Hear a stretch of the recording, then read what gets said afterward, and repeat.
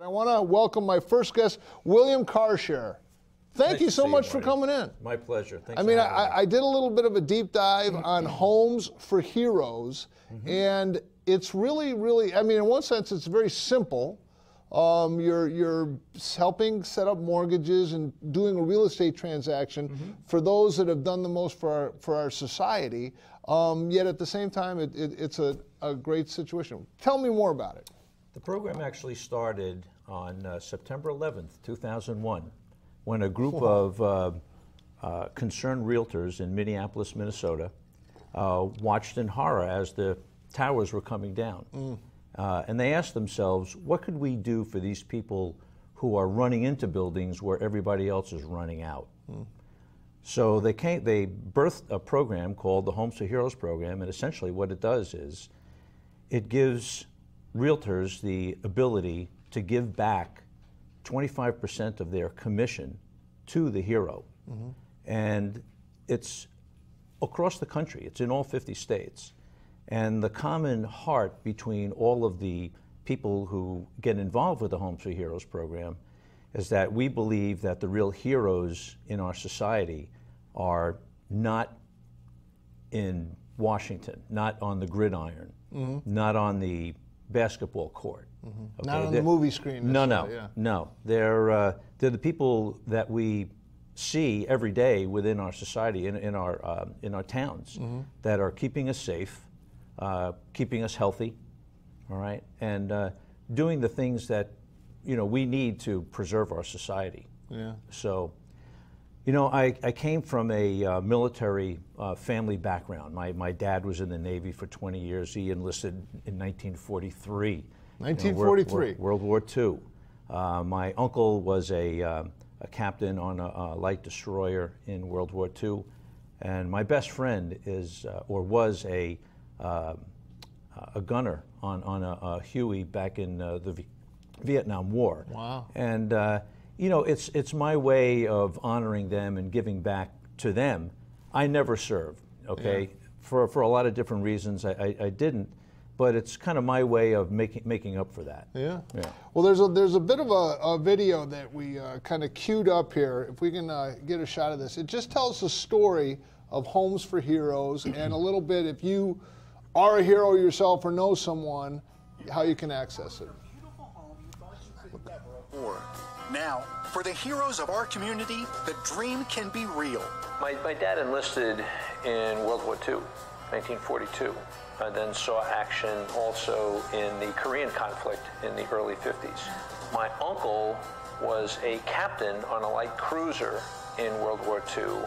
My best friend is a Vietnam vet, and he was a gunner on a chopper for his tour of duty in Vietnam.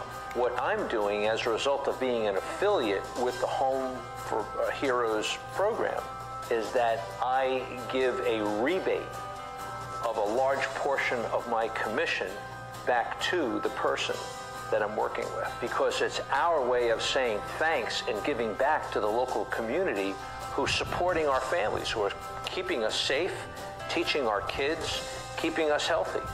Homes for Heroes' mission is to provide extraordinary savings to local heroes who provide extraordinary services to our community every day.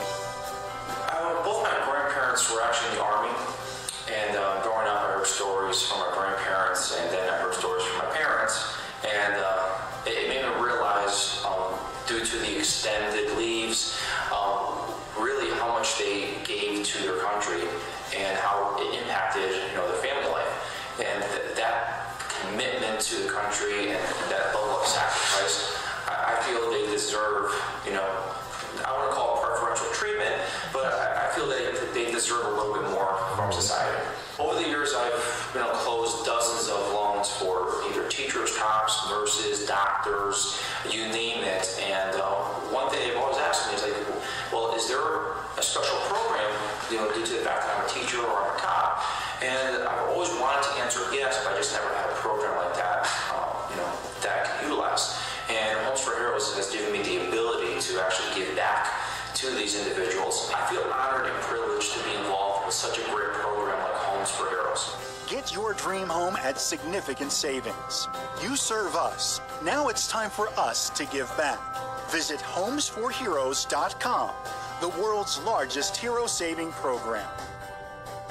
Well, you know, and you think of that 25% of a commission, it may not seem like that big a deal, but on some of these real estate deals, at least ones that I've been involved with, that can make the difference between the loan going through or not going through. You bet. It's not hundreds of dollars, Marty. It's thousands of dollars. Yeah. And for a young family just starting out as a first-time home buyer, several $1,000s can make the difference between making it and not making it. Yeah. Okay. So it does have an impact, and people really appreciate it. And I got to tell you that there's nothing more important to me than being able to sit across a closing table and being able to thank somebody for serving our community like that, and being able to present to them 25% of my commission. It's money well spent. Wow. How many of these have you closed, if you don't mind my asking? Well,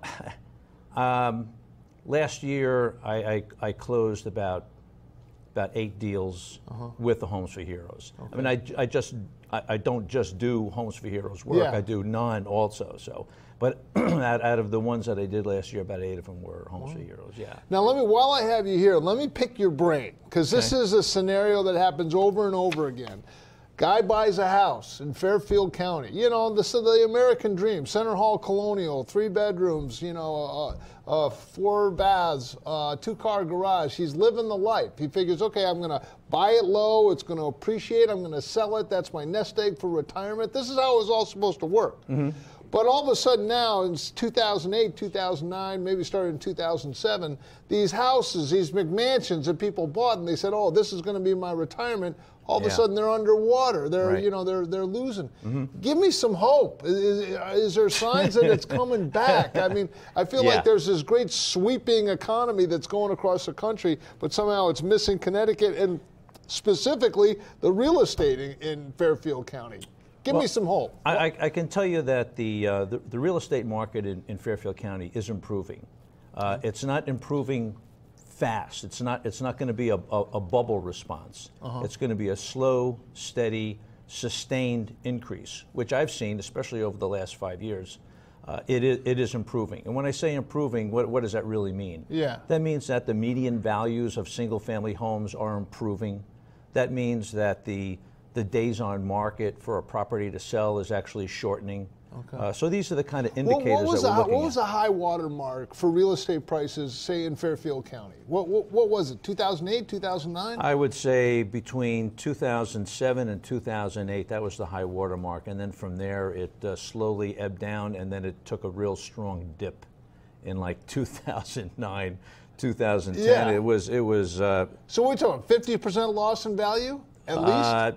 In some instances, it's tough to, real estate is a local service market. Yeah. Okay, it's not it's like if you were to ask me what's the weather out there today, it's not the same temperature and conditions in Norwalk as it is, say, like in Hartford. Okay, it's different from town to town, but it is improving overall. So if you go with the rising tide lifts all boats, is it over optimistic to say the tide is beginning to rise? I'd say the tide is beginning to rise. It's not going out. No, we're not going losing out. ground. No. It's a slow, steady improvement. I mean, I can tell you some horror patience. stories. I mean, guys buy these huge McMansions, $3.4 million, and they're selling them for like 1.5, 1.6, and they're not even getting showings. Yeah.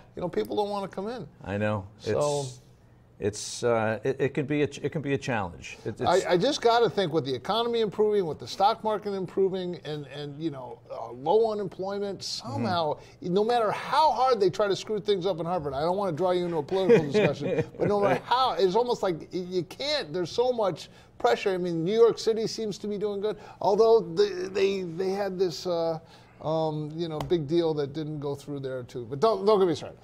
Homes for Heroes. How can people get in touch with you if they have a friend, a family, someone that would be eligible for this? Do you just Google Homes for Heroes? You can Google Homes for Heroes. You can Google my name, William Karchere. You can go onto Facebook and look at Fairfield County Homes for Heroes. I have a page up, and there's plenty of information there, plenty of ways to get in touch with me. So, be more than happy to work with any hero out there to either buy or sell. Doesn't make any difference what they're looking for. It could be a single family, it could be a condo, it could be a multifamily. We don't care. Yeah, I mean, whatever's important. I love this program. Birth after 9/11. What can you tangibly do for these heroes? And it's really great. Thank you so much. I really appreciate you coming in. My pleasure, Marty. Homes for Heroes. Thank you. It's a very worthwhile program.